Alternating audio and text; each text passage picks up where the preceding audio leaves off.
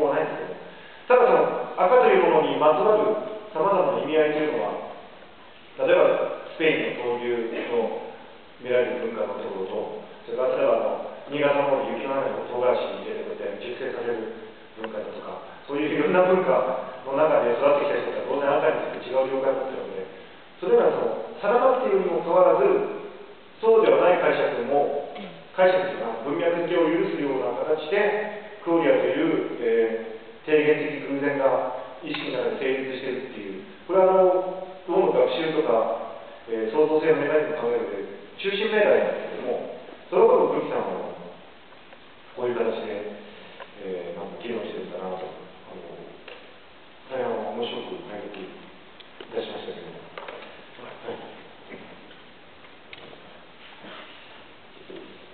また偶然性についてはまたいつでも戻っていただければと思いますけれども、私なんかは偶然性っていうのとちょっと言葉は難しいですけども、充足充実とよく言われて、十分な理由の連鎖、これどっちとも相に位置しているわけですし、我々の生存にしろ存在というのは偶然、根本的に偶然なものだけれども、もしそれが存在したとします。そうするとそのように存在する十分な理由がある。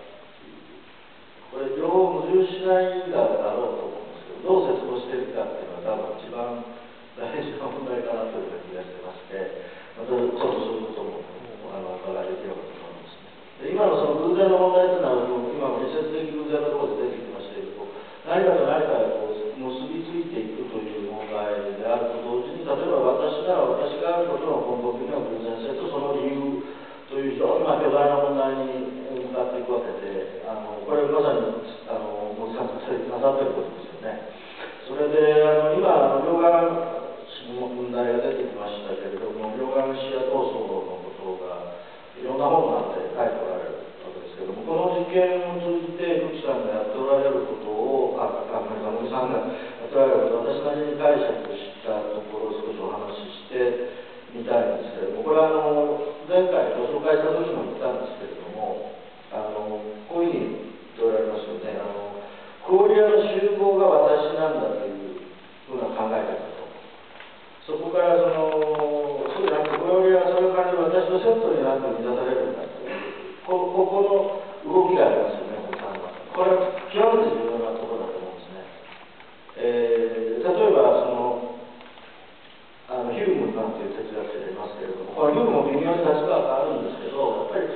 セルフみたいなものを探したけれどもどこにもないと。あるのは暑いとか寒いとか、そういう印象の束でしかないという、有名な言葉がありますよね。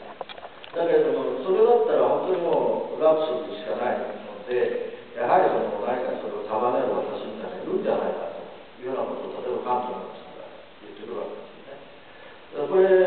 フッサールのこの前、現象学的哲学者というのを題していただきましたけど、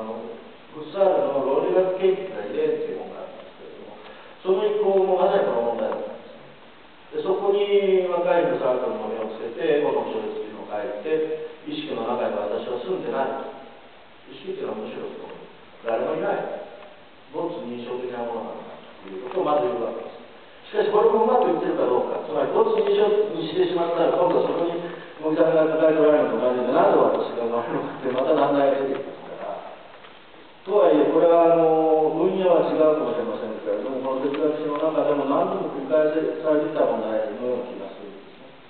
それでどちらかというと、今現代の思想の潮流っていうのは、私みたいなものをですとか、そういうものに解体していく方向に向かっていくところがあって、それもある種非常に安易な身振りの反復みたいになっているところがあると思うんですけれども、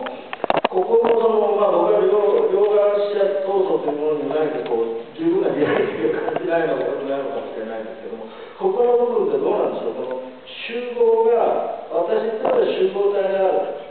たまたま何かクッションと止めみたいなものがあって、そういう何か私というユニットみたいな感じで思えてるけれども、そうではなくて、私がある種の集合である。かなり新たな集合なんだっていうようなところは、変えなきゃいけないんでしょうか、それともそれを維持しながらこれと私がセットであるというところに行くんでしょうか。ここは何か非常に気になっていてるんですけれども、どうなんでしょうか。なんか重要ポイントである。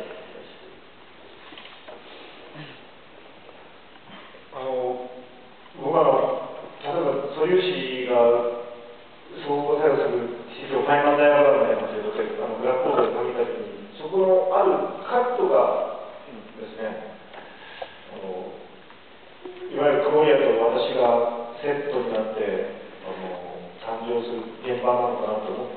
たこともあるというか、今でも思っているところもあるんですが、そうなると、なんていうんですか、その集合